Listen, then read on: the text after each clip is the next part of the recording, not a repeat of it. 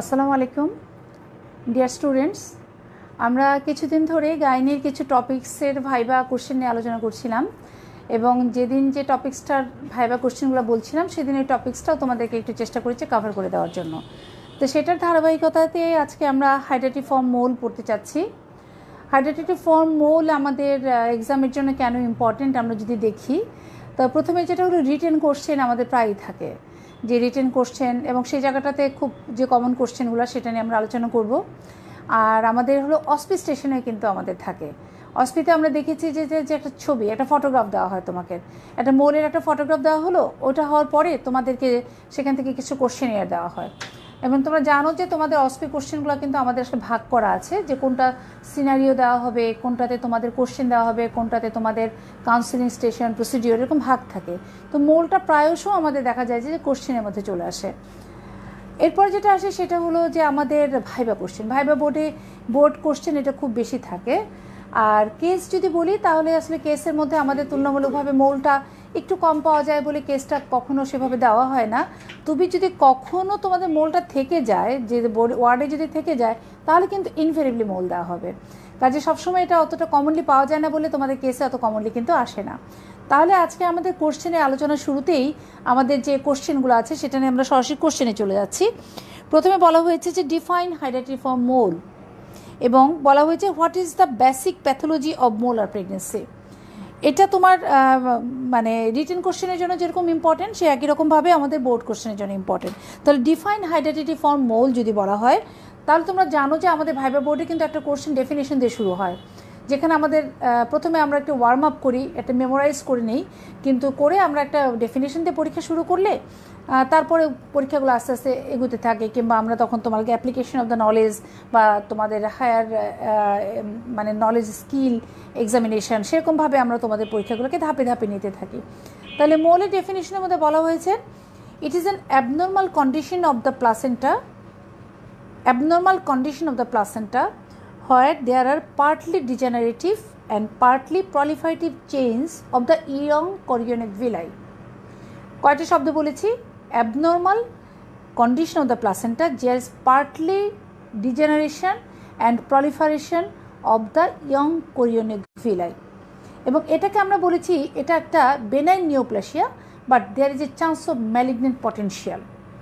এটা একটা নিওপ্লাসিয়া, যেহেতু হাইপারপ্লেসিয়া হচ্ছে, এবং তোমরা জানো যে হাইপারপ্লেসিয়া নিওপ্লাসিয়ার একটা ক্রাইটেরিয়া, কাজে সেই হিসাবে it is a benign neoplasia with malignant potential. তাহলে এটা আমরা ডেফিনেশন থেকে আমরা একটু পরে প্যাথোলজিটা বলি, তখন আমরা এটা ক্লিয়ার হব যে জিনিসটা কীভাবে ঘটছে। তার আগে একটু কথা বলে যেতে চাই, যেটা মোলটা কাদের বেশি হয় সেটা যদি আমরা বিবেচনা করি, তাহলে এটা দেখা গেছে সবচেয়ে ইয়াং লেডি অলি, যেমন টিনেজার প্রেগনেন্সিদের বেশি হচ্ছে, অথবা খুব এল্ডারলি 35-40 এরকম বয়সে মোলারটা হচ্ছে। তাছাড়া আমরা খেয়াল করে দিচ্ছি যে যাদের রাইস ইটার বা যাদের প্রোটিন ডেফিসিয়েন্সি থাকে, যেমন আমাদের এই কন্টিনেন্টের কথা যদি বলতে চাই, আমরা তো রাইস ইটার এবং আমাদের প্রোটিন ডেফিসিট থাকে, তাদের ক্ষেত্রে মোলটা বেশি হয়। যাদের ব্লাড গ্রুপ AB এই জাতীয় মহিলাদের এটা বেশি পাওয়া যাচ্ছে। একটা কথা হচ্ছে অ্যান্ড্রোজেনেসিস, এটা একটু বলে যেতে চাই অল্প করে। আমরা যখন একটা ফার্টিলাইজেশন হচ্ছে, তোমরা জানো যে একটা ovum is fertilised by one gamete, যেটা যখন হচ্ছে, তাহলে আমাদের এখান থেকে একটা মায়ের কাছ থেকে একটা এক্স আসছে, বাবার কাছ থেকে আইদার এক্স আসছে অথবা ওয়াই আসছে একটা মায়ের কাছ থেকে। এখন যখন আমাদের মোলার টেট তৈরি হয়, তখন এই যে ম্যাটার্নালটা যদি আসে XX, তখন ক্ষেত্রে দেখা যাচ্ছে এই মায়ের এই এক্সট্রা ক্রোমোজোমটা অ্যাবসেন্ট। তাহলে এটার নাম্বারটা কি হচ্ছে আমাদের এখান থেকে হ্যাপ্লয়েড নাম্বার, এবং এটা একটা শুধু বাবার কাছ থেকে আসছে, পরে সেটা ডুপ্লিকেশন হয়ে XX হচ্ছে, যেখানে ক্রোমোজোম তোমার 46XX, but total x is derived from the father, মায়ের কোনো কন্ট্রিবিউশন এখানে নেই। এটাকে বলা হয় অ্যান্ড্রোজেনেসিস। এটা একটা খুব মানে ইউনিক একটা ব্যাপার, তাই না? এটা আসলে অন্য কোথাও আমরা দেখতে পাই না, এই জন্য এই কথাটা এখানে বললাম, যেটা যে এটা একটা ওভাম যখন এটা ফার্টিলাইজড হয়েছে, either the ovum was empty, খালি, এক্সট্রা ছিল না, যে কারণে ফার্টিলাইজড হয়েছে, এবং পরবর্তীতে তার এই এক্সট্রা ডিভাইড হয়ে ডুপ্লিকেট হয়েই তার এক্সটা তৈরি করেছে, যেখানে মায়ের কোনো কন্ট্রিবিউশন নেই, সেটাকে বলা হয়েছে অ্যান্ড্রোজেনেসিস। আর আমরা বলতে পারি যেটা যে যদি কোনো ফিমেলের আগের কোনো মোলার হিস্ট্রি থাকে তাহলে সেক্ষেত্রে কিন্তু পরবর্তীতে তাদের মোলার হওয়ার সম্ভাবনা বেশি, এবং সেক্ষেত্রে আমরা দেখি যে কোনো পেশেন্ট যদি আগের মোলার থাকে পরবর্তী বাচ্চা নিলে আমরা বলে দিই এর পরের বার কিন্তু আপনাকে অ্যালার্ট থাকতে হবে এবং শুরুতেই চেক আপ করে নিতে হবে যে এটা মোলার কিনা। আর আমরা দেখেছি যেটা যে যাদের হাই প্যারিটি মানে অনেকগুলো বাচ্চা কাচ্চা, বিশেষ করে 40 বছর বয়স 35 বছর বয়স, তার আগে অনেকগুলি বাচ্চা কনসিভ করেছে, তো তাদের ক্ষেত্রে মোর risk of the development of the molar pregnancy. এখন আসি আমরা প্যাথোলজির কথা বলেছিলাম যে প্যাথোলজিটা কীভাবে হচ্ছে। প্রথমেই যেটা হচ্ছে একটা ওভাম তৈরি হচ্ছে, ঠিক আছে, একটা ওভাম, এটা একটা ফার্টিলাইজড ওভাম তৈরি হয়েছে, বাট এই ওভামটা এমটি, এটার ভিতরে একটা বাচ্চা থাকার কথা ছিল, সেই বাচ্চাটা নেই, so it is empty, 1 number, খালি, এটা হলো 1 নাম্বারটা। So the ovum is empty, যে কারণে এখানে কিন্তু কোনো বাচ্চা নেই, শুধুমাত্র আমাদের কি আছে, এটা প্লাসেন্টা আছে, এবং প্লাসেন্টাল চেঞ্জ হচ্ছে। কী ধরনের চেঞ্জ হচ্ছে? হাইপারপ্লেশিয়া হচ্ছে, হাইপারপ্লেশিয়া, এবং তার সাথে আমাদের হাইপারট্রফি হচ্ছে, আর কি হচ্ছে, ডিজেনারেশন হচ্ছে,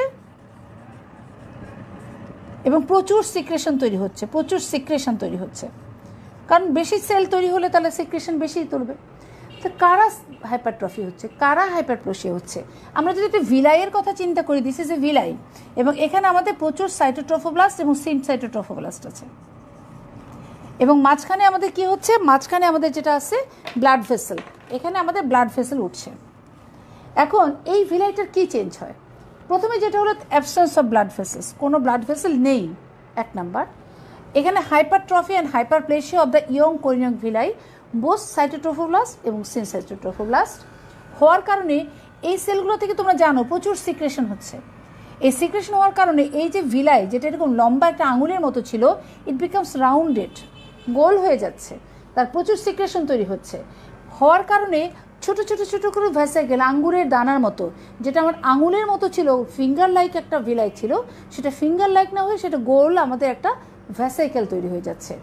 এবং এটা যখন আমরা একটা মোলার দেখব তখন আমরা দেখব যে it is likes the grapes of, মানে থোকার, যেটা মানে গ্রেপস মানে আমাদের আঙুলের একটা থোকা বা ছোকা যদি আমরা এরকমভাবে ধরি, ঠিক যেরকম ঠিক সেরকম করে মোল।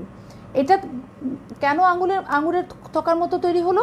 ডিউ টু দিস চেঞ্জ, তার কোনো ভেসেলস নাই, সাইটোট্রোফোব্লাস্ট সাইটোট্রোফোব্লাস্ট প্রচুর সিক্রেশন তৈরি করছে, তার এখানে জমা হচ্ছে, এই ফিঙ্গার লাইক স্ট্রাকচারটাকে সেরকম গোল করে দিচ্ছে, এবং it is full of secretion, এবং এই সিক্রেশনটার মধ্যে যেটা আছে প্রচুর পরিমাণ HCG, human chorionic gonadotropic hormone, HCG অনেক বেশি থাকে, কারণ তোমরা জানোই এইচসিজির সোর্সই হলো সাইটোট্রোফোব্লাস্ট সাইটোট্রোফোব্লাস্ট, তারা প্রচুর তৈরি করছে, এবং তৈরি করার জন্য এটা প্রচুর পরিমাণে। এবং এই যে মায়ের শরীরে প্রচুর এইচসিজি আসলো, এই এইচসিজির প্রভাবে তার অন্যান্য সিমটমগুলো তৈরি হচ্ছে। তাহলে এটা হলো আমাদের প্যাথোলজি। তাহলে আমরা গ্রস প্যাথোলজিটা বললাম। এখন প্যাথোলজি তোমরা জানো, যে কোনো প্যাথোলজি বলতে গেলে আমাদের প্রথমে বলতে হবে প্যাথোজেনেসিস, মানে এটা কীভাবে, তোমরা সবাই পড়ে এসেছো, তোমরা জানো যে আমরা কোনো জিনিসের প্যাথোলজি যদি বলতে চাই প্রথমে বলতে হবে প্যাথোজেনেসিস, মানে কি অ্যাবনর্মালিটির জন্য এটা তৈরি হলো। 2 নম্বরে আমরা বলবো তার গ্রস অ্যাপিয়ারেন্সটা কেমন, এবং 3 নম্বরে যেটা বলবো মাইক্রোস্কোপিক অ্যাপিয়ারেন্সটা কেমন। তাহলে আমরা প্যাথোজেনিসটা পড়ে যে ফেলেছি, এখন আসলে গ্রস অ্যাপিয়ারেন্স। গ্রস অ্যাপিয়ারেন্সের মধ্যে আমরা যদি দেখি তাহলে একদম এই মনে করি ইউট্রাস, হ্যাঁ এটা ইউট্রাস ফুল অফ এরকম ভরা একদম কিলো গ্রেপস লাইফ স্ট্রাকচার্স। আমরা যদি আলট্রাসোনোগ্রাফিতে দেখি, আলট্রাসোনোগ্রাফিতে আমরা পিভিকুলেটে অনেক বড় একটা ইউট্রাস পাই, সেটা ফিলিংস আমরা ক্লিনিক্যাল ফিচারে বলবো। আর কীরকম আলট্রাসোনোগ্রাফিতে পড়লে পাই আমরা স্নো স্ট্রম অ্যাপিয়ারেন্স, স্নো মনে হচ্ছে তুষার বৃষ্টি হচ্ছে, তার মানে এই যে ছোটো ছোটো ভ্যাসাইকেলগুলো কালো দেখাচ্ছে, আর তার মধ্যে যে আমাদের যে সেলগুলো আছে সেটা দেখতে দেখতে সাদা, সেই জন্য আমাদের কাছে মনে হবে স্নো স্ট্রম অ্যাপিয়ারেন্স। তাহলে এটা হলো গ্রস। এখন আসো আমাদের কি মাইক্রোস্কোপিক এক্সামে কীরকম, মাইক্রোস্কোপে তুমি যদি দেখো তাহলে কী দেখবা।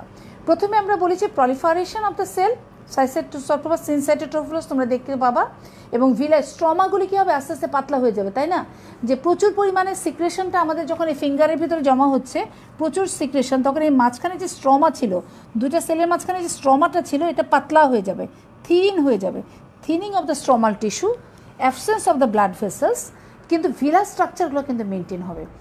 এরা যে একটা সময় ভিলাই ছিল, পরে পরে যে ভেসিকেল হয়ে গেছে, এই স্ট্রাকচারটা কিন্তু অরিজিনালি সে মেনটেন হবে। এটা হলো আমাদের মাইক্রোস্কোপি। তার কারণ আমরা যখন এই পেশেন্টকে ট্রিট করব তখন কিন্তু তাকে আমরা সাকশন ইভ্যাকুয়েশন করার পরে যে জিনিসটা আমরা পাবো সেটা আমরা হিস্টোপ্যাথোলজি করতে পাঠাবো ফর কনফার্মেশন। কাজে এই জিনিসটা হিস্টোপ্যাথোলজিস্টরা আমাদেরকে তখন দেখে বলে দেন, আর আমরা খালি চোখে দেখলেও বুঝতে পারি এটা একটা মোল। আরেকটা প্যাথোলজির মধ্যে ইম্পর্টেন্ট যেটা হলো, তোমরা জানো তো যে আমাদের এই যে ইউট্রাসের ভিতর আমাদের এখানে প্রচুর ভেসিকেল, এখানে আমাদের কি আছে, ফ্যালোপিয়ান টিউব আছে, এবং এখানে আমাদের ওভারি আছে। এই যে আমাদের এইচসিজির কথা বললাম, হিউম্যান কোরিয়নিক গোনাডোট্রপিং হরমোন, এরা কি করে, এই ওভারিগুলোকে খুব ইনফ্লুয়েন্স করে, হাইপার স্টিমুলেশন করার কারণে বাইলেটারাল ওভারিয়ান সিস্ট হয়ে যায়। বাইলেটারাল ওভারি 50% ক্ষেত্রে এরকম পাওয়া যায়। It is due to hyperstimulation of the ovary due to the response to the human chorionic gonadotropic hormone. কাজে এটা আমরা দেখতে পাই। সো আমি বললাম আজকে প্রথমেই যে define হাইডাটিফর্ম mole, what is the pathogenesis and pathology বললাম, প্যাথোলজির মধ্যে প্যাথোজেনেসিস বলেছি, গ্রস অ্যাপিয়ারেন্স বলেছি, মাইক্রোস্কোপিক অ্যাপিয়ারেন্স বলেছি। So this is the pathology of the হাইডাটিফর্ম মোল। এখন যেটা আসো, যেটা যে ক্লিনিক্যাল ফিচার, এর পরে কোশ্চেনে যেটা এসছে তোমাদের, describe the clinical features of the হাইডাটিফর্ম মোল। কি ক্লিনিক্যাল ফিচার নিয়ে তারা আসে? আচ্ছা, এর আগে একটা কোশ্চেন আসছে, এটা একটু বলে গেলে সুবিধা হবে। সেটা হলো, বলা হয়েছে যে what is,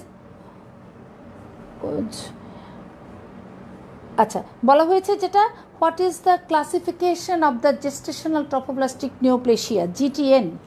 what is the classification of the gestational trophoblastic neoplasia, GTN, অথবা gestational trophoblastic disease। ট্রফোব্লাস্ট আমরা তো জানি যে প্লাসেন্টাল টিস্যুর নামই হলো ট্রফোব্লাস্ট। তাহলে জেস্টেশনাল মানে প্রেগনেন্সি, ট্রফোব্লাস্টিক ডিজিজের ক্লাসিফিকেশন কি? ক্লাসিফিকেশনের প্রথমেই যেটা আসে সেটা হলো হাইডাটিফর্ম মোল আসে। এই মোলটা আবার দুরকম হতে পারে, ইট may be complete mole, it may be partial mole. In case of complete মোল, তোমার শুধুমাত্র মানে শুধু গ্রস অ্যাপিয়ারেন্সটার মধ্যে তোমরা মোল পাবে, কিন্তু বাচ্চার কোনো অংশ পাবে না। কিন্তু ইন কেস অফ পার্শিয়াল মোল, আমরা বাচ্চার কিছু অংশ পেতে পারি, ফিটাল পোল পেতে পারি, ইভেন ফিটাসও পাওয়া যেতে পারে, এবং তারপর ফিটাসটা কিন্তু বাঁচে না, এটা কিন্তু ডেথ হয়ে যায়, একটা সময় পরে ফিটাসটা ডাই হয়ে যায়।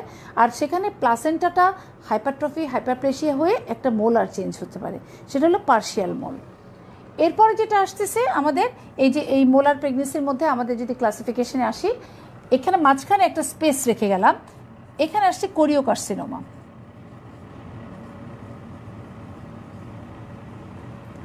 এই যে choriocarcinoma, it is the malignant transformation of the হাইডাটিফর্ম মোল। এখান থেকে কোরিওকার্সিনোমার মধ্যে যাবে, কিন্তু মাঝখানে একটা গ্যাপ রেখে গেলাম। এটার উদ্দেশ্য যেটা হলো, এই মাঝখানে একটা জিনিস আছে যার নাম হলো persistent molar disease. Persistent molar disease, এই জিনিসটা আমাদের বইতে অতটা ক্লিয়ার করে আমাদের কিন্তু এইভাবেই ক্লাসিফিকেশনটা বলা আছে তা না। আমাদের হাইডাটিফর্ম মোলের পরে, কোরিওকার্সিনোমার পরে আমাদের আছে ট্রফোব্লাস্টিক নিওপ্লেসিয়া বা ট্রফোব্লাস্টিক টিস্যু ডিসঅর্ডার, সেটা আছে।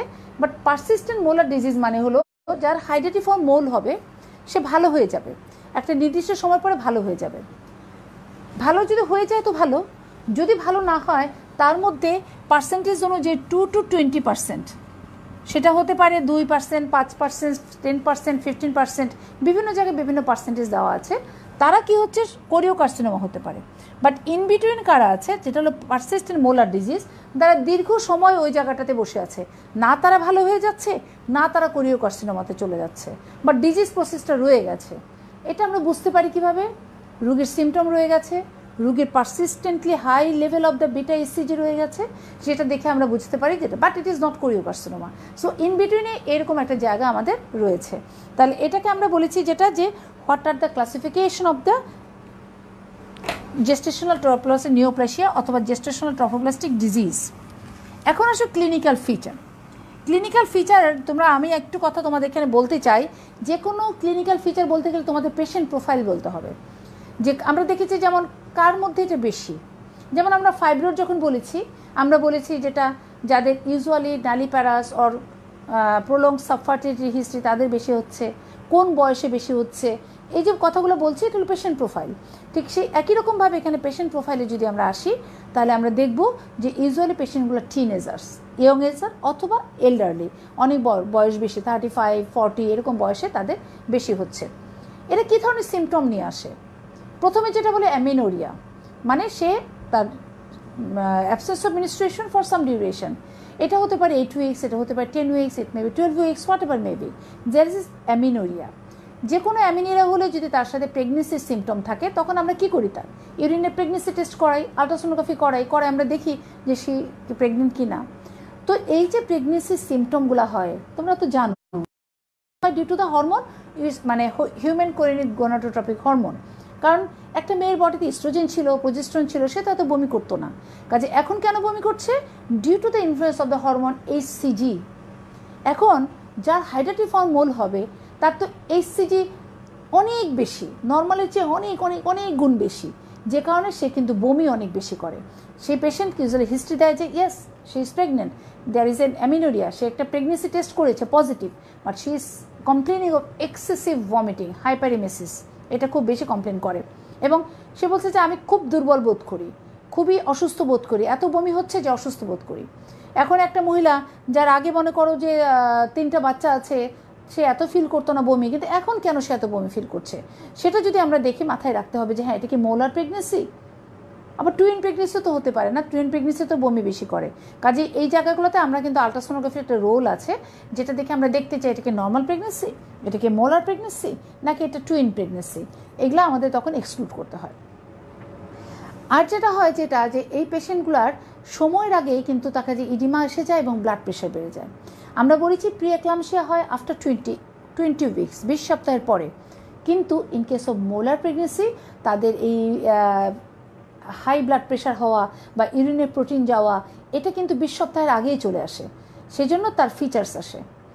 আরেকটা হলো আমরা এই যে এইচসিজি নিয়ে এত কথা বলছি, আমরা বলছি যে এইচসিজি হিউম্যান কোরিনিক গোনাডোট্রপিক হরমোন, এর সাথে সিমিলার তোমরা জানো যে এইচসিজির 2টা মানে ফ্র্যাগমেন্ট আছে, বা আমরা বলি ইউনিট আছে, একটা হলো আলফা ইউনিট আর একটা হলো বিটা সাব ইউনিট। এটা alpha unit, beta sub unit.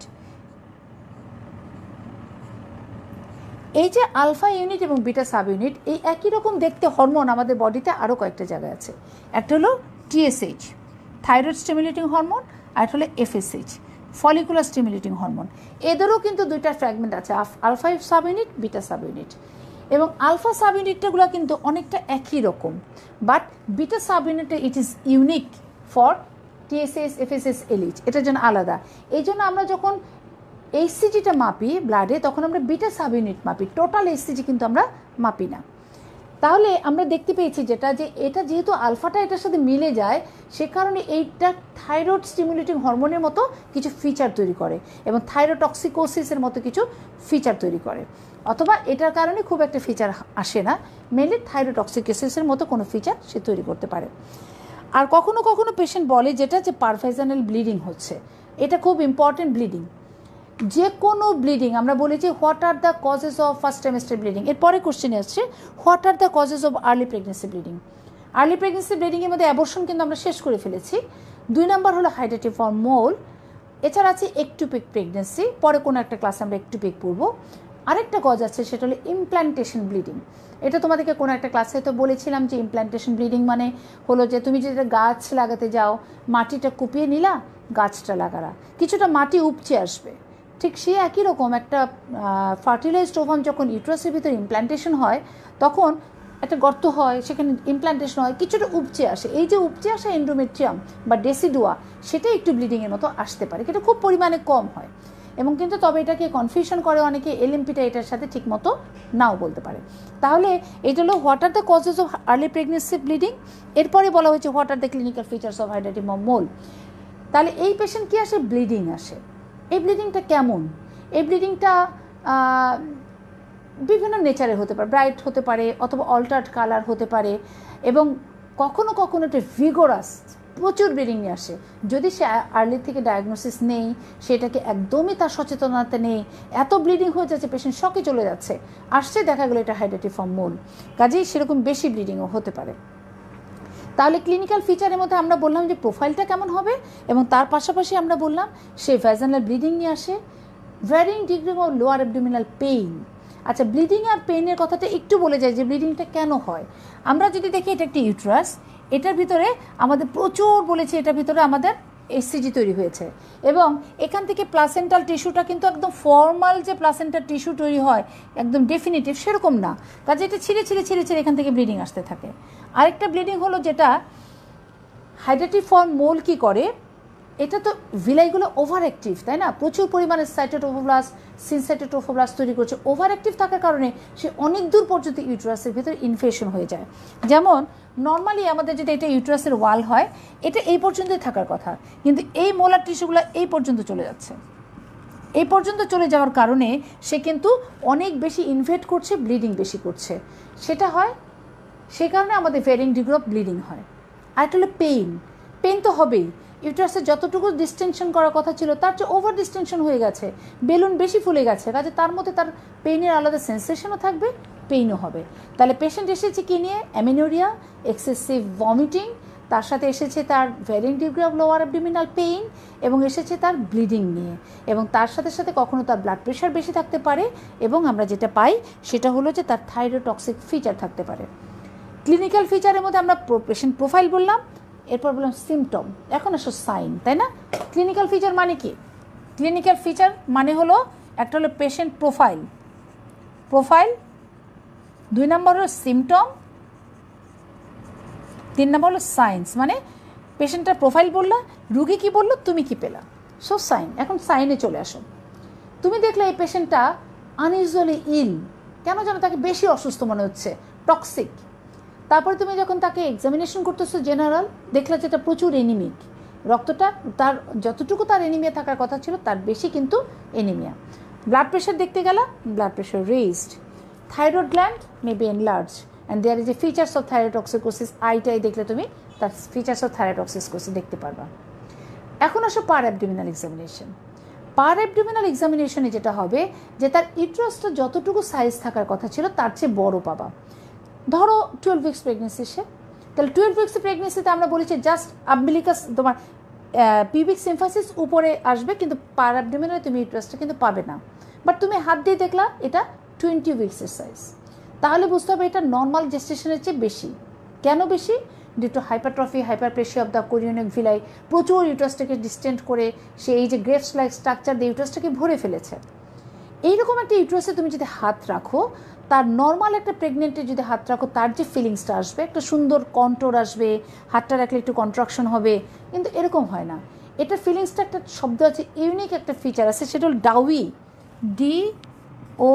DOUGH, ডাউই। তাহলে এই যে ডাউই ফিলিংস, উচ্চারণটা আবার বলছি, ডাউই, ডাউই ফিলিংস মানে হলো একটা কীভাবে ঢপ ঢপ আওয়াজ করা একটা ফিলিংস, এরকম এরকম কিন্তু নর্মাল ইউট্রাসের ফিলিং না। এটা কিন্তু এই শব্দটা কিন্তু আমাদের গাইনিতে আর কোনো জায়গায় নেই, ডাউই ফিলিংস কী জিনিস। হ্যাঁ, তাহলে এটা শুধুমাত্র এটা। এই যে অনেক সময় তোমাদের এটাতে ক্লু দেওয়া হয়, একটা শব্দ দিয়ে ক্লু দিয়ে দেওয়া হয়, যেটি ইজ এ কেস অফ হাইডাটিফর্ম মোল। একটা কেসের মধ্যে বলা হলো, when you R examining your patient you found that the uterus is 20 weeks size but she is pregnant for 12 weeks and the uterus is ডাউই feelings. বুঝে ফেলো এটা হাইডাটিফর্ম মোল ডায়াগনোসিস, আর কোনো কনফিউশন নেই। তারপর তুমি যেটা পাবে সেটা হলো যে এটা দেখলাম আমরা, দেখার পরে আমি যখন কোথায় চলে যাব, আরেকটা কথা হলো যখন 20 সপ্তাহ যখন আসবে তখন কিন্তু ইউট্রাসের বাচ্চার কিন্তু মানে পালসগুলো কিন্তু অথবা পার্টসগুলো এত ভালো করে পাওয়া যায় না। কিন্তু যদি এটা 24 উইকস সাইজে হয়ে যায়, ইউট্রাস এত বড়, বা 28 উইকস, তাহলে কিন্তু ফিটাল পার্টগুলো তোমার আলাদা করে পাওয়ার কথা ছিল, বাট তুমি পাচ্ছ না। এখন আসে পারভেজানাল এক্সামিনেশন।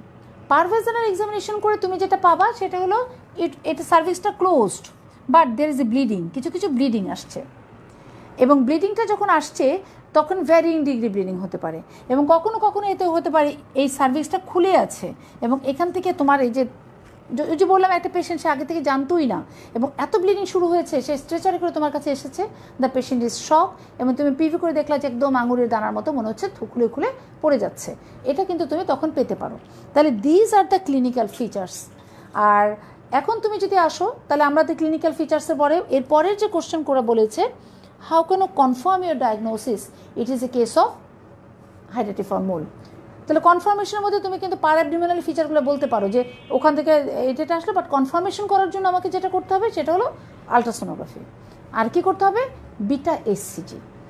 আলট্রাসোনোগ্রাফি করলে আমরা বলেছি তোমরা পাবা ইউট্রাসটা নর্মালের চেয়ে অনেক বড়, there is a snow Sturm appearance. আর যেটা পাবো আমরা, দেয়ার may be bilateral ovarian cyst, দুই পাশে ওভারিয়ান সিস্ট। তো এটা আমরা তখন পাবো। এবং বাইলেটারাল ওভারিয়ান সিস্ট দেখে আমরা কখনো যেন মনে করি না যে এটা ওভারির tumour, because it is due to the hyper stimulation of the ovary to the human কোরিনিক gonadotropic hormone. আরেকটা যেটা হলো যে আমাদের এই ডায়াগনোসিসের মধ্যে কনফার্মেশনের জন্য কিন্তু এই দুইটাই, একটা হলো আলট্রাসোনোগ্রাফি আর একটা হলো বিটা এসসিজি। বাট আমাদের এই পেশেন্টের ট্রিটমেন্টের জন্য আমাদের আরও কিছু টেস্ট করা দরকার, তাই না? তার সিবিসি করা দরকার, তার ব্লাড গ্রুপিং তো জানতেই হবে। আর যেটা হলো যে আমরা তার সাথে সাথে তার লিভার ফাংশন এবং রেনাল ফাংশনটাও দেখি, এবং তার সাথে অবশ্যই একটা এক্সরে চেস্ট করে নিই, চেস্ট এক্সরে। সেটা করে নিয়ে আমরা তখন তার ইনভেস্টিগেশনস কমপ্লিট করলাম। এরপরে যেটা আসতেছে, যেটা যে কোশ্চেন বলেছে, what are the complications of the molar pregnancy, key key complications হতে পারে?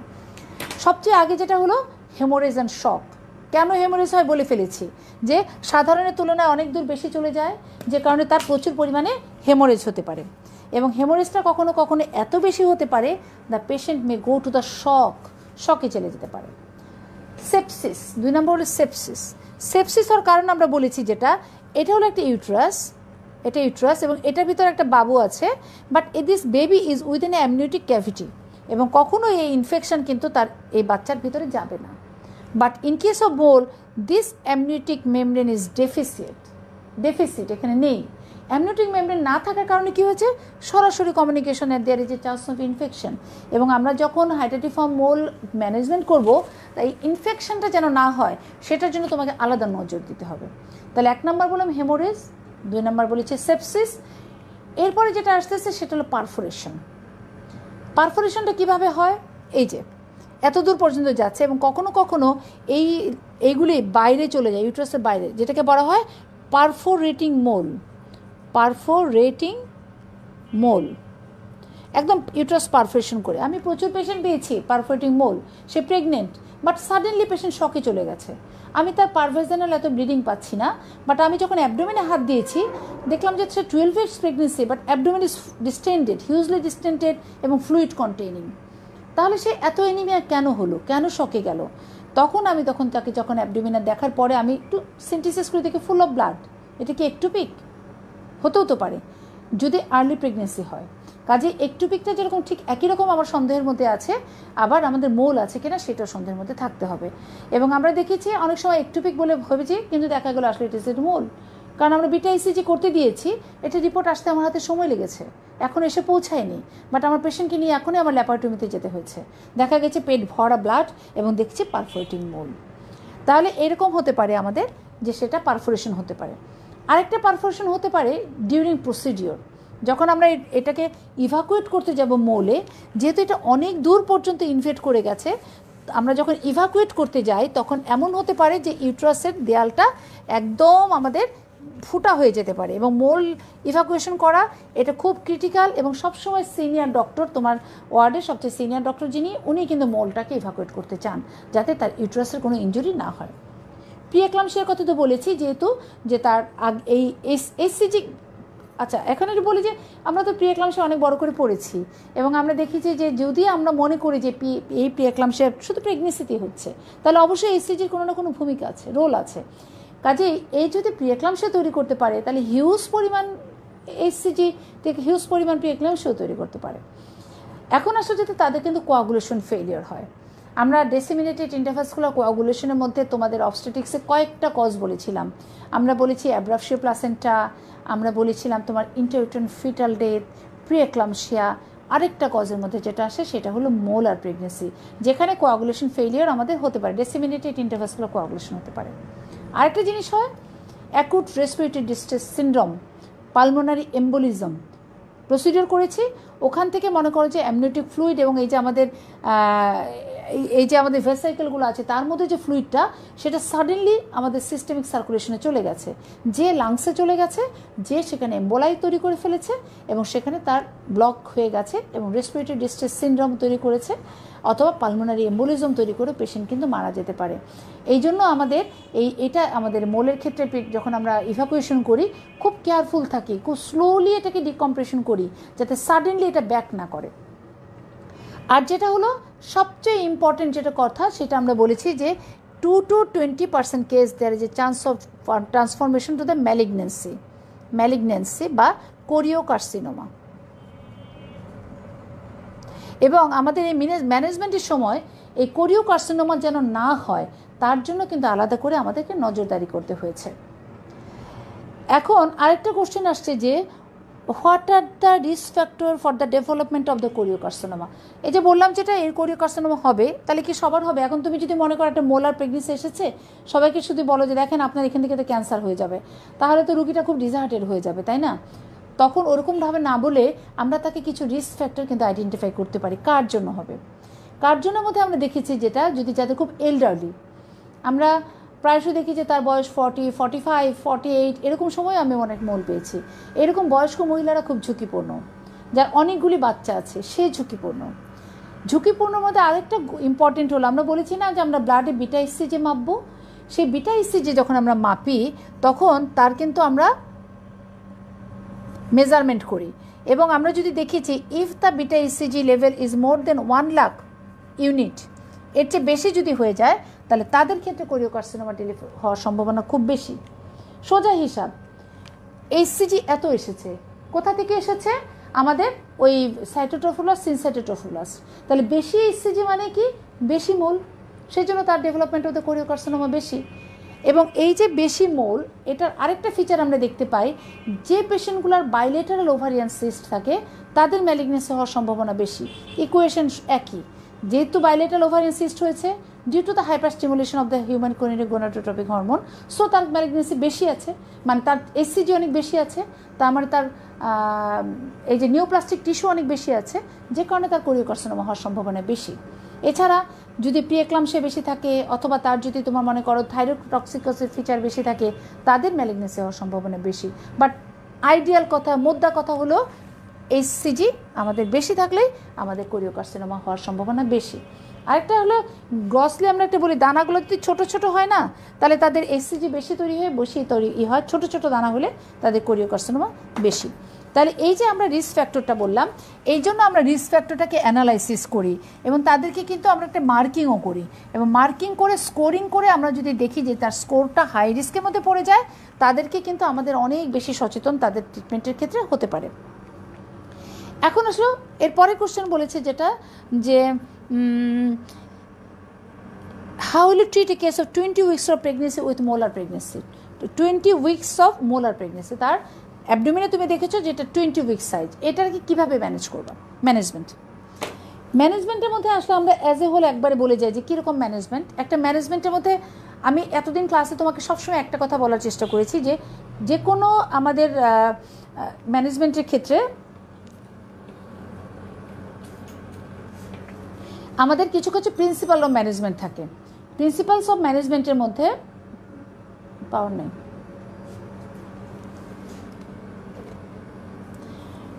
প্রিন্সিপাল অফ ম্যানেজমেন্টের ক্ষেত্রে প্রথমে হলো restoration of the blood loss. কতটুকু ব্লাড লস হয়েছে সেটাকে তোমাকে কভার করতে হবে, কারণ তুমি যদি এনিমিয়াটাকে কভার করতে না পারো তাহলে কিন্তু তুমি এই পেশেন্টের পারাঅপারেটিভ কমপ্লিকেশনস বা এনিমিয়ার কারণে পেশেন্ট হার্ট ফেলিয়ার এবং কমপ্লিকেশনসগুলো বেশি হবে। তাহলে এক নম্বর হলো restoration of the blood loss, 2 নম্বর হলো ইভাকুয়েশন অফ দ্য ইউট্রাস। এই যে ইউট্রাসের ভিতরে এতটা মোল হয় যেটাকে খালি করতে হবে, ইভাকুয়েশন অফ দ্য ইউট্রাস।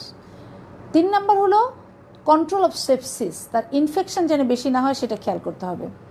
4 নম্বর হলো follow up of the patient. আর 2 নম্বর কথা হলো যেটা যে তার সাথে ফলো আপটা খুব ইম্পর্টেন্ট। মোলের ক্ষেত্রে ফলো আপ, শুধুমাত্র follow up schedule, what are the follow up schedule after molar pregnancy, এবং একটা ফলো আপে তুমি কী কী দেখবা এটাই একটা তোমার জন্য কোশ্চেন। তাহলে এটা পরে কোশ্চেন আসছে how can you follow up a patient after molar evacuation, সেটাও একটা কোশ্চেন আসছে। তাহলে এখন আমরা ম্যানেজমেন্টের প্রিন্সিপালসের মধ্যে বলেছি যে restoration of the blood loss, 2 নম্বর বলেছি evacuation of the bladder, uterus, minimize of the infection and follow up of the patient.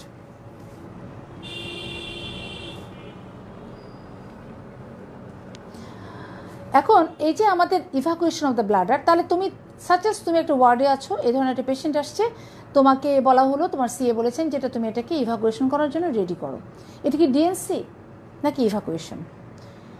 আমরা অ্যাবর্শনের ক্ষেত্রে ডিএনসি পড়েছিলাম যে ডাইলেটেশন, ইভাকুয়েশন অ্যান্ড কিউরেটেস। এখানে তো ডাইলেট করা লাগে না, কারণ অত বড় ইউট্রাস হওয়ার কারণে ওটা টানের চোট ইউট্রাসটা এমনিতেই একটু খুলে থাকে, কাজে ডাইলেটেশন প্রয়োজন হয় না। এটা অনলি ইভাকুয়েশন। এবং এই ইভাকুয়েশনটা যেটা আমরা করি সেটা হলো suction evacuation, not only evacuation. এতদিন আমরা ডিএনসিতে পড়েছি ইভাকুয়েশন, এখানে বলবো সাকশন অ্যান্ড ইভাকুয়েশন। এই যে সাকশন ইভাকুয়েশন এটা কেন করি দেখো, এই যে ইউট্রাসে অনেক বড় এবং এটা ভরা আছে মোল। তুমি যদি ইভাকুয়েট করতে চাও তাহলে এটা হবে কি, মানে কোনো সময় বেশি চলে আসবে, কোনো সময় পুরাটা আসবে না, ইউনিফর্ম হবে না, যে কারণে তাদের হেমোরেজ হওয়ার সম্ভাবনা বেশি। কিন্তু যদি আমরা একটা ক্যানুলা দিলাম, নেগেটিভ প্রেশার ক্রিয়েট করে যদি আমরা সাকশন দিই, তাহলে আস্তে আস্তে আমাদের এই ব্লাডটা, এই ইউট্রাসটা ছোটো হয়ে আসে। এবং তোমরা দেখবা যেটা যে আমরা এটা ইলেকট্রিক সাকশন দিয়েও করতে পারি, যেটা আমাদের নেগেটিভ প্রেশার সাকশন মেশিন দিয়েও আমরা করতে পারি, অথবা আমাদের এমভিএ যে সিরিঞ্জ আছে, আমি এমভিএ সিরিঞ্জ তোমাদেরকে দেখিয়েছি, ওই এমভিএর সিরিঞ্জ দিয়ে আমরা এটা করতে পারি। এবং সিরিঞ্জ দিয়ে ছোটো ইউট্রাস হলে ইউজুয়ালি এমভিএ সিরিঞ্জ দিয়ে করি, আর যদি অনেক বড় ইউট্রাস হয় তাহলে আমরা এখানে একটা ক্যানুলা ঢুকিয়ে দিয়ে একটা নেগেটিভ প্রেশার ক্রিয়েট করে আস্তে আস্তে আমরা এটাকে সাকশন করব এবং আস্তে আস্তে ইউট্রাসটা ছোটো হয়ে আসবে। এই আস্তে আস্তে ছোটো হওয়ার কারণে তার হেমোরেজের পরিমাণ কম হবে এবং আস্তে আস্তে ছোটো হয়ে যাওয়ার কারণে তার কিন্তু পালমোনারি যে complication, acute respiratory distress syndrome হওয়ার যে সমস্যা, সেটা কিন্তু তুলনামূলকভাবে কম থাকবে। বাট বলেছি যেটা যে অলরেডি তার কিন্তু এনিমিয়া আছে এবং এই সাকশন করার সময় তোমাকে ধরেই নিতে হবে যে কোনো সময় তার প্রচুর ব্লিডিং হতে পারে। সে কারণে আমরা তাকে অ্যানেস্থেশিয়া, ইউজুয়ালি আমরা জেনারেল অ্যানেস্থেশিয়াটা প্রেফার করি, অথবা আমাদের স্পাইনালও দেওয়া যেতে পারে। হাতে অবশ্যই ব্লাড রাখতে হবে, ব্লাড ছাড়া কখনো তুমি কিন্তু ইভাকুয়েশন করতে পারবে না, কারণ এমন হতে পারে তুমি করার সময় তার এত ব্লিডিং হয়েছে, আর এছাড়া অনেক বড় ইউট্রাস এবং এখানে পারফোরেশন হয়ে গেছে, তখন দেখা যাচ্ছে এই জায়গাগুলো থেকে প্রচুর ব্লিডিং হচ্ছে, অথবা দেখা যেতে পারে তার ইন্ট্রা অ্যাবডোমিনাল ব্লিডিং হচ্ছে, এমন হতে পারে তার পেশেন্টের ল্যাপারোটমিও লাগতে পারে। কাজে আমরা কিন্তু হাতের মধ্যে সেই রকম প্রস্তুতিমূলক সব কিছু রেখেই তার সাকশন ইভাকুয়েশন করতে যাব। আচ্ছা, এই ইভাকুয়েশনটা যখন করতে যাই তখন অনেক কিছু আসতে থাকে, তো আমাদের দেখতে খুব মানে আল্লাহ কত কিছু বেরোচ্ছে, এই পুরা মোল দেখা যাচ্ছে। আমার সাথে যখন তারা তোমাদের জুনিয়র ডক্টররা যখন থাকে, এগুলি কী বেরোচ্ছে, এতগুলো বেরোচ্ছে, এক গামলা ভরে গেছে, এটা আমাদেরকে খুব মানে একটা অন্যরকম একটা উৎসাহ বা উদ্দীপনা দেয়। এই উৎসাহ করতে করতে কখনো যেন এমন না হয় যে আমরা আরও একটু বেশি করি, দেখে আরও বেশি আসে কিনা, এরকম করতে করতে এমন হতে পারে যে এটা আমরা কিন্তু পারফোরেশন করে ফেলতে পারি। এটা পারফোরেশন করে যে একদম পুরো আমাদের ইনজুরি হয়ে গেল, পাওয়ার সোর্স চলে গেছে নেচার্স।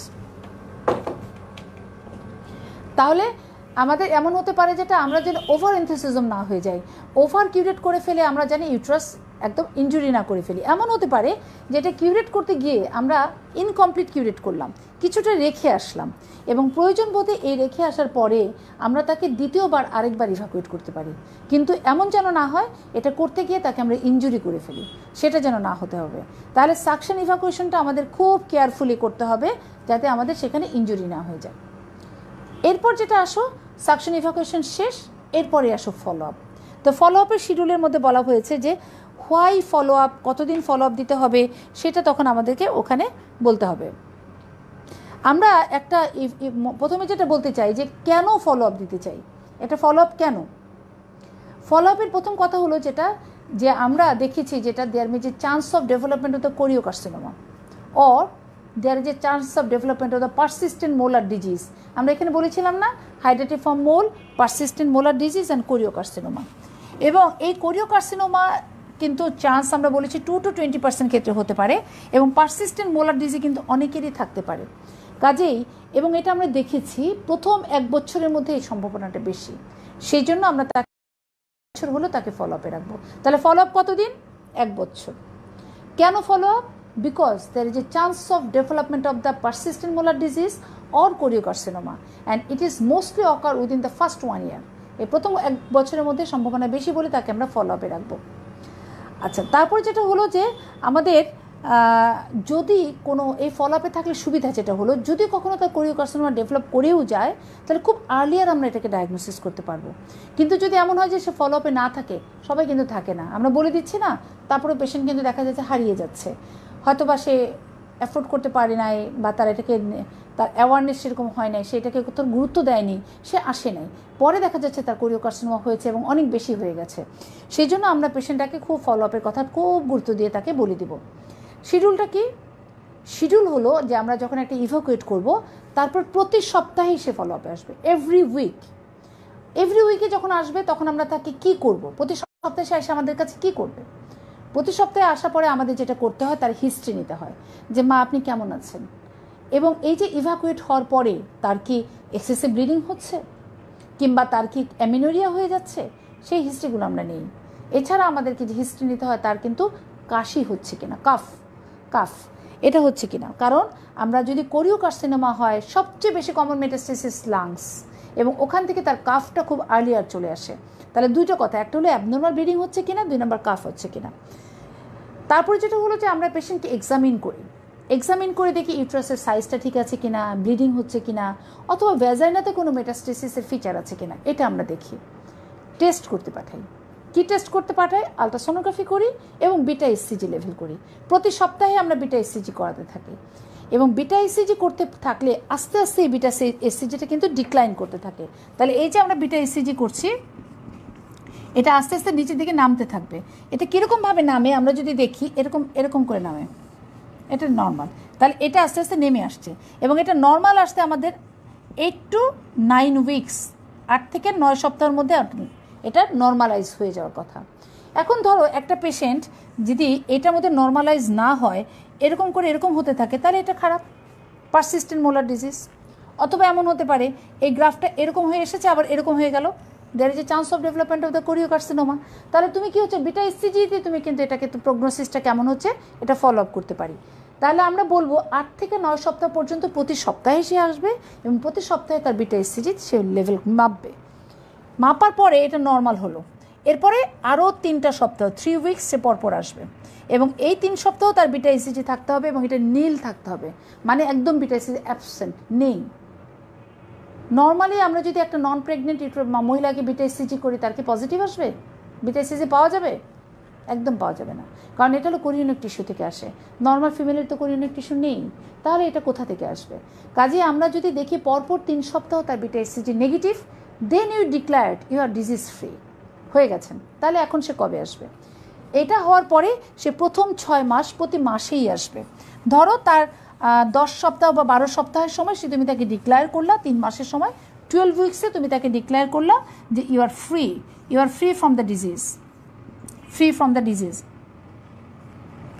এরপরে থেকে আমরা প্রতি মাসেই তাকে আসবো,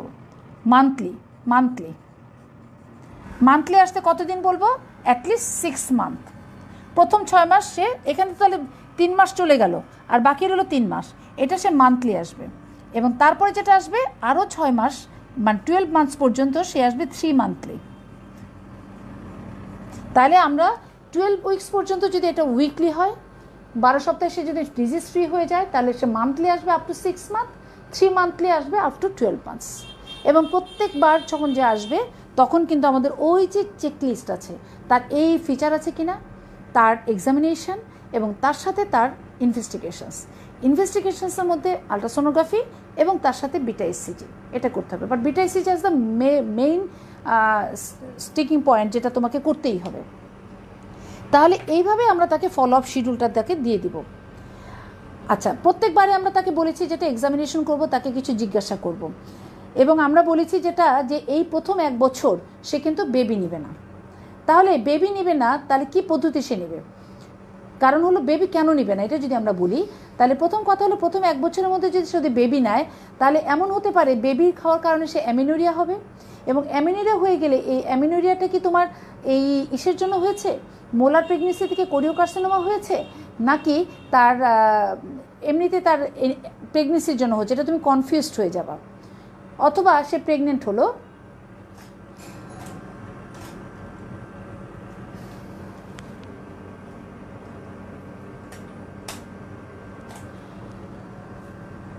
তাহলে আমরা যেটা বলতে চাচ্ছিলাম যে প্রতি 1 বছর সে কেন বাচ্চা নেবে না, একটা হলো যেটা যে সে যদি নতুন করে প্রেগনেন্ট হয় তুমি বুঝবা না যে এটা কি প্রেগনেন্সি নাকি এটা মোলারেরই একটা কন্টিনিউয়েশন, এটা আমাদেরকে কনফিউশন তৈরি করে দিবে। আরেকটা জিনিস হলো যেটা সে যদি প্রেগনেন্ট হয় তাহলে তার রিকারেন্স অফ দ্য মোলার এবং ডেভেলপমেন্ট অফ দ্য কোরিওকার্সিনোমার চান্সটা কিন্তু বেশি। কাজে আমি তাকে বলি যে আপনি আগামী 1 বছরের মধ্যে কিন্তু বাচ্চা নেবেন না। তাহলে কি পদ্ধতি সে নেবে? আসলে যতক্ষণ পর্যন্ত মনে করো তার মোলারটা এইচসিজিতে নেগেটিভ না হয়ে যায় ততদিন পর্যন্ত তাকে আমরা বেরিয়ার মেথড নিতে বলি। Usually contraceptive pill, combined oral পিল তাকে আমরা দেই না কারণ হলো যে কম্বাইন্ড ওরাল পিল দিলে দেখা যাচ্ছে এই যে ডিক্লাইনটা করছে এইচসিজিটা নিচের দিকে নেমে এসেছে গ্রাফটা, এটা ডিলে হতে পারে। সে কারণে আমরা বলি যতদিন পর্যন্ত আপনি ডিজিজ ফ্রি না হচ্ছেন এই প্রথম 3 মাস আপনি এই সময়টা আপনি বেরিয়ার মেথড ইউজ করেন, তারপরে you can take the oral contraception pin, but strictly you have to avoid your conception for next 1 ইয়ার। 1 বছর আপনি বাচ্চা নেবেন না। বাট আনফর্চুনেটলি অনেক সময় দেখা যায় অনেক পেশেন্টের বাচ্চা এসে গেছে, এসে যদি যায় তাহলে তোমাকে দেখতে হবে তার মোলারটা রিকারেন্স হয়েছে কিনা। যদি তার মোলার রিকারেন্স না হয় তাহলে কিন্তু এত ভয়ের কিছু নাই, এত রুগীকে এত ঘাবড়ায় দিয়ে কিংবা আপনি বকাঝোকা করেও লাভ হয় না। হয়ে গেছে যেহেতু তুমি ডায়াগনোসিস করো যে তার কোনো মোলার টিস্যু নেই, বাস তাহলে তুমি সেক্ষেত্রে তুমি ভালো থাকতে পারো। আরেকটা হলো যেটা এই রুগীটার মোলার প্রেগনেন্সি এখন নেই কিন্তু এই প্লাসেন্টার মধ্যে কোনো কিছু আছে কি না এটা দেখার জন্য তার ডেলিভারি হওয়ার পরে ওই প্লাসেন্টাল টিস্যুটা কিন্তু আমরা অনেক সময় হিস্টোপ্যাথোলজি করতে পারি যে কোনো কোরিওকার্সিনোমা পরবর্তীতে তার হয় কি না, এটা আমাদের মাথায় একটু রাখতে হবে। তাহলে আমরা ফলো আপ জানলাম যে আমরা ফলো আপ দেবো 1 বছর, কারণ এই 1 বছরের মধ্যে তার recurrence of the molar and the development of the কোরিওকার্সিনোমার সম্ভাবনা সবচেয়ে বেশি। এর মধ্যে সে বাচ্চা নেবে না। ফলো আপ শিডিউলটা এরকম এবং প্রত্যেকবার আমি তাকে হিস্ট্রি নেই, এক্সামিনেশন করি, এই ইনভেস্টিগেশনস করি এবং এই উপদেশগুলো দিয়ে আমরা চলি। এখন আসো what are the complications of the molar প্রেগনেন্সিতে বলেছিলাম আমরা development of the choriocarcinoma. So what is choriocarcinoma? আমরা বলেছিলাম ডেফিনেশনে it is the benign neoplasia with malignant potential. There is a chance of development of the choriocarcinoma malignancy. প্রথমে যেটা আসে যে আমাদের এই যদি কোরিওকার্সিনোমা হয় তাহলে তার প্যাথোলজিটা কীরকম? প্যাথোলজিটা একদম মোলারের মতো, শুধু একটাই ইম্পর্টেন্ট যেটা যে তার ভিলাস স্ট্রাকচার, আমরা বলেছিলাম ভিলাস স্ট্রাকচার ইজ মেনটেইন। প্রচুর এই যে একটা ভিলাস এঁকেছিলাম বলেছিলাম এটা বড় হয়ে এটা গোল হয়ে গেছে কিন্তু তার ভিলাসের যে একটা স্ট্রাকচার আছে, তার যে একটা কোর আছে, তার একটা স্ট্রমা আছে, এটা মেনটেন হয়। But in case of the কোরিওকার্সিনোমাতে এই যে আমাদের ভিলাস স্ট্রাকচারটা মেনটেন হয় না, যেটা দেখে আমরা এটাকে বুঝি কোরিওকার্সিনোমা। এটাতে হিস্টোপ্যাথোলজিস্ট বুঝে, আমরা কি দেখে বুঝি? আমরা বুঝি রুগীর ফিচার, ক্লিনিক্যাল ফিচার, আর আমরা বুঝি বিটা এসসিজি। এখন আমরা যদি কোরিওকার্সিনোমার ক্লিনিক্যাল ফিচার একটু আসতে চাই যে একটা পেশেন্টকে তুমি মনিটর করছো, তাকে প্রতি ডিউলি টাইমলি তুমি তাকে ফলো আপ দিচ্ছ, হঠাৎ করে পেশেন্টটা এসে তোমাকে বলল যে তার কন্টিনিউয়াস একটু একটু করে ব্লিডিং হয়েই যাচ্ছে, কমে গিয়েছিল ব্লিডিং কিন্তু গত 1 মাস ধরে তার কন্টিনিউয়াস একটু একটু করে ব্লিডিং হয়েই যাচ্ছে, পেইন খুব একটা যা থাকে তা কিন্তু নয়। এখন তুমি এক্সামিনেশন করলা, এক্সামিনেশন করে দেখলা যে তুমি আগের ফলো আপে দেখেছো তার ইউট্রাসটা ছোট হয়ে গেছে কিন্তু এখন মনে হচ্ছে ইউট্রাসটা আবার একটু বড় হয়ে গেছে। এবং তুমি যখন তাকে পিভি করলা কখনো কখনো দেখা যাচ্ছে যে আমাদের এই যে আমাদের কোরিওকার্সিনোমা তার মেটাস্টেটিক ফিচার আমরা পেতে পারি এবং সেক্ষেত্রে আমাদের ভ্যাজাইনাতে সিএসআরভি যেদিন আমরা পড়েছিলাম সেদিন আমরা বলেছিলাম সার্ভিক্স থেকে পাশের অর্গানটাকে সে ধরে ফেলে, তার মানে আস্তে আস্তে ভ্যাজাইনার আপার 1/2 অফ দ্য ভ্যাজাইনার লোয়ার, কিন্তু এখানে কি দেখবা এই যে ইউট্রাস এই যে ভ্যাজাইনা, বাট হঠাৎ করে দেখলা choriocarcinoma and there is a deposition of the, এখানে একটা কিছু দেখা যাচ্ছে একটা গ্রোথ। এটা যদি সিএস সার্ভিক্স হতো তাহলে উপর থেকে এইভাবে আসতো, কিন্তু হঠাৎ করে যখন এখানে আসবে থিঙ্ক অ্যাবাউট দ্য কোরিওকার্সিনোমা। কাজে কোরিওকার্সিনোমা মেটাস্টেসিস হয় লোয়ার 1/3 অফ দ্য ভ্যাজাইনা, এটা খুবই ইউনিক একটা কোশ্চেন যে আমাদের সিএস সার্ভিক্স হবে এখান থেকে এখানে আস্তে আস্তে নিচে নামবে, but in case of choriocarcinoma এখানে কিছুই নাই বাট এখানে একটা মেটাস্টেটিক গ্রোথ তুমি পেতে পারো। এই জন্য আমরা ক্লিনিক্যাল ফিচারে পিভি করি এবং তারপরে যেটা আমরা করি সেটা হলো তাকে একটা আলট্রাসোনোগ্রাফি করি। আলট্রাসোনোগ্রাফিতে কী পাওয়া যেতে পারে? কিছুই পাওয়া না যেতে পারে, তার কারণ অল্প একটু মোলার টিস্যু শুধু এখানে কোরিয়ন এভাবে এই তৈরি করেছে, কিচ্ছু নাই। অথবা কখনো কখনো আমরা দেখতে পারি মোলার টিস্যুটা একটু ভিতরে চলে গেছে বাট সেটা নাও যেতে পারে। কাজে ultrasonography May miss your diagnosis, but so what is the প্যাথোগনোমিক? আমাদের সবচেয়ে ইম্পর্টেন্ট ডায়াগনোসিস কি? Beta SCG. বিটা এসসিজি আমাদের কমে আসার কথা ছিল, কমে গিয়েছিল, বাট হঠাৎ করে সাডেনলি বিটা এসসিজি অনেক বেড়ে গেছে। কাজেই সেক্ষেত্রে ইট may be persistent molar disease or it may be choriocarcinoma. এবং পারসিস্টেন্ট মোলার ডিজিজ এবং কোরিওকার্সিনোমা অনেক সময় এটা ওভারল্যাপ করে, এবং আমরা যদি তার হিস্টোপ্যাথোলজিতে আমরা কোনো কোরিয়নিক কার্সিনোমার যদি বা ম্যালিগনেন্সির কোনো ফিচার যদি না পাই, তাহলে হয়তো বা পারসিস্টেন্ট মোলার ডিজিজ বলি। আর যদি হিস্টোপ্যাথোলজি, কোথা থেকে হিস্টোপ্যাথোলজি নিব? We can take the histopathology from the endometrium, we can send for the histopathology and you find that it is a cancer cell, so it is a choriocarcinoma, সেটা হতে পারে। অথবা এই যে জায়গা থেকে আমরা ইউজুয়ালি টিস্যু নেই না, কারণ এটা নিতে গেলে প্রচুর ব্লিডিং হয়। কাজে যদি বলা যায় ভ্যাজানাল ডিপোজিট আছে, এখান থেকে কি আমি টিস্যু নিয়ে হিস্টোপ্যাথোলজি করতে পারবো? কারণ হলো এখানে যদি করি তাহলে প্রচুর ব্লিডিং হয়, এটা আমরা কখনোই নেই না। কাজে আমরা খুব জেন্টলি এখান থেকে এন্ডোমেট্রিয়াম টিস্যু নিতে পারি এবং হিস্টোপ্যাথোলজি করতে পারি। বাট আবারও বলছি, main stay of the diagnosis is the beta SCG. এবং বিটা এসসিজির পরিমাণ দেখে এখন আসলে সেই যে স্কোরিং করে রেখেছিলাম, আমরা বলেছিলাম রিস্ক ফ্যাক্টরের মধ্যে অ্যাডভান্স এজ, অনেকগুলি বাচ্চা আছে এবং শুরুতেই তার বিটা এসসিজি অনেক বেশি ছিল, এখন তার বিটা এসসিজি আরও বাড়ছে। কাজে these are the client for the development of the choriocarcinoma. কাজে এই ধরনের একটা পেশেন্টকে ডায়াগনোসিস আমরা করব, করার পরে আমরা যদি দেখি যে তার আচ্ছা আরেকটা এই কোরিওকার্সিনোমার মধ্যে একটা ইম্পর্টেন্ট যেটা আছে যে এদের মেটাস্টেসিসটা সবচেয়ে বেশি হয় হলো ভ্যাজাইনাতে আর হয় লাংসে। কাজেই ভ্যাজাইনাতে যদি হয় তাহলে সে বলতে পারে দেয়ার may be post quartile bleeding অথবা মানে ইরেগুলার ব্লিডিং, এটা আসতে পারে। আর লাংসে যখন মেটাস্টেসিস হয়ে যায় তখন সে যেটা আসে কাফ অ্যান্ড হেমোপ্টাইসিস, কাশির সাথে রক্ত আসতেছে। তোমাদেরকে সিএস সার্ভিসের স্টেজিংয়ের কথা কতদিন বলেছিলাম যে তোমাদেরকে গাইনিতে পরীক্ষার সময় সিএস সার্ভিসের স্টেজিং ছাড়া আর কিছু জিজ্ঞেস করবো না, আসলেই করবো না। কিন্তু তোমাদের এই যে জাস্ট কোরিওকার্সিনোমার ক্ষেত্রে খুব সোজা একটা স্টেজিং আছে। স্টেজ 1-এর মধ্যে বলেছে the disease is confined to the uterus, এর বাইরে যায়নি। 2-তে বলেছে either in the ভ্যাজানা or in the lungs, ঠিক আছে সেটা। আর হলো যেটা আমাদের হতে পারে একটা ডিস্টেন্ট মেটাস্টেসিস, মানে আমাদের লাংস ছাড়াও কিন্তু আমাদের বাইরে ব্রেইন, লিভার টিস্যু সেসব জায়গায় যদি চলে যায় তখন আমরা থেকে বলছি স্টেজ 4। তাহলে স্টেজ 1-এ আমরা বলেছি the lesson is confined to the uterus. Stage 2 হলো out of the genital tract, এটা ইউট্রাস থেকে বেরোয় গেছে কিন্তু জেনিটাল ট্রাক্টের মধ্যে আছে, যেমন এখানে আছে। স্টেজ 3-তে লাংসে গেছে, স্টেজ 4-তে বাকি যে কোনো জায়গায় চলে যেতে পারে। সোজা, এটা আমরা ইউজুয়ালি জিজ্ঞাসা করি না, জাস্ট এমনি খুব সহজ কথা এই জন্য সোজা বলেই বললাম। তোমার মনে হবে যে আমি তাহলে তো কোরিওকার্সিনোমার স্টেজিংও জানি, সেই জন্য আর কি। এখন যেটা আসো সেটা হলো যে management of the choriocarcinoma. Management of the কোরিওকার্সিনোমার মধ্যে আসলে এটা আমাদের ডিপেন্ড করবে, সেটা হলো আমরা বিটা এসসিজি মেপে তাকে ম্যানেজমেন্ট করব। কেমোথেরাপির মধ্যে সবচেয়ে কমন, এটা তোমাদেরকে এত জিজ্ঞাসা করা হয় সেজন্য একটু বলতে চাচ্ছি, সেটা হলো মেথোট্রেক্সেট। এবং এই মেথোট্রেক্সেট কেমোথেরাপির জন্য কিন্তু তোমার পেশেন্ট কিন্তু অনকোলজি ডিপার্টমেন্টে যায় না অথবা কোনো ডিপার্টমেন্টে যায় না, এটা তোমার কাছেই কিন্তু কেমোথেরাপি নেয়। এবং আমার ডক্টররা খুব সুন্দরভাবে তার পেশেন্ট যখন থাকে সে নিজেই তার কেমোথেরাপি দেয়। এবং তখন তোমাদের কাছে মনে হবে যখন ইন্টার্ন করবে আমি তো কেমোথেরাপি দিতে জানি, কারণ এটা সবচেয়ে সোজা কেমোথেরাপি। সেটা হলো আমাদের methotrexate and folinic acid. Methotrexate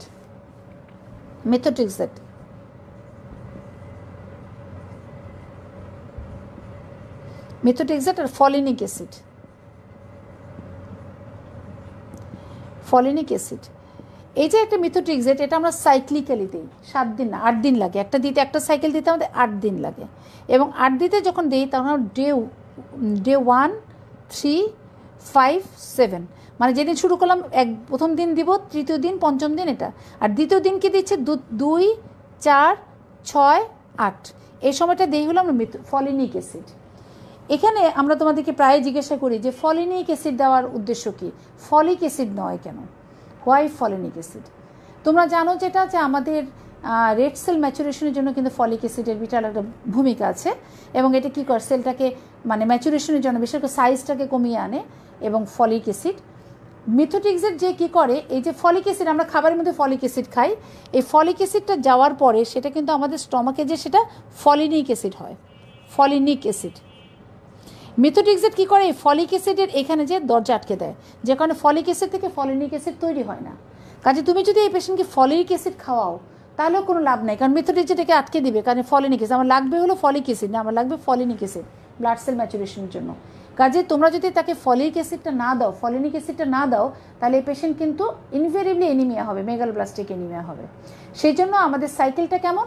সাইকেলটা হলো 8 দিনের সাইকেল, একবার সে দিবে, 1, 3, 5, 7 সে মেথোট্রেক্সেট দেয় এবং 2, 4, 6, 8 এবং সেটার আমাদের মেথোট্রেক্সেটের ডোজ আছে, আমরা 0.5 milligram per KG per day আমরা তাকে দিই। দেওয়ার পরে তার সাথে ফলিনিক অ্যাসিড দিই। এটা খুব জিজ্ঞাসা করি যে কেন ফলিনিক অ্যাসিড দাও, এটুকু বললেই হলো যে এটা আমরা খাবারের মধ্যে যে ফলিক অ্যাসিডটা খাই সেটা কনভার্ট হয়ে ফলিনিক অ্যাসিড হয়, বাট মেথোট্রেক্সেট এটাকে ব্লক করে দেয়, যে কারণে ফলিক অ্যাসিড দিলে সে আমাদের কোনো হেল্প করবে না, সরাসরি ফলিনিক অ্যাসিড দিতে হবে। ফলিনিক অ্যাসিড আবার আমাদের হলো যে আমরা ইনজেক্টেবল ফর্মে দিতে হয়, ওরাল ফর্মে নেই, সেজন্য আমাদের ইনজেকশন। একদিন 8 দিনের একটা সাইকেল দেওয়ার পরে সে বাসায় চলে যায়। বাসায় চলে যাওয়ার পরে সে 21 দিন পরে আমাদের কাছে আবার আসে। আসলে পরে তো আমরা আবার তাকে কিন্তু বিটা এসসিজি মাপি, মেপে আমরা যদি দেখি কমে আসছে, গুড, সে আরেকটা সাইকেল পাবে।